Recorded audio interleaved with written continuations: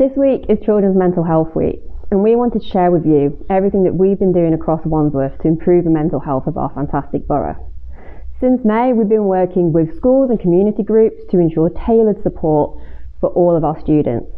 We've introduced a mental health impact assessment in order to tackle health inequalities and ensure culturally appropriate support for all of our communities.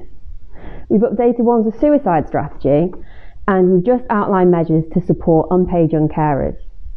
We're really proud of all of this, but this is just the start.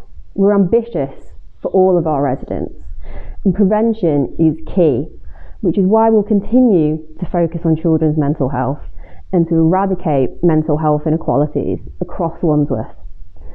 We want to make sure that Wandsworth is the best borough to grow up in and the best borough to grow old in.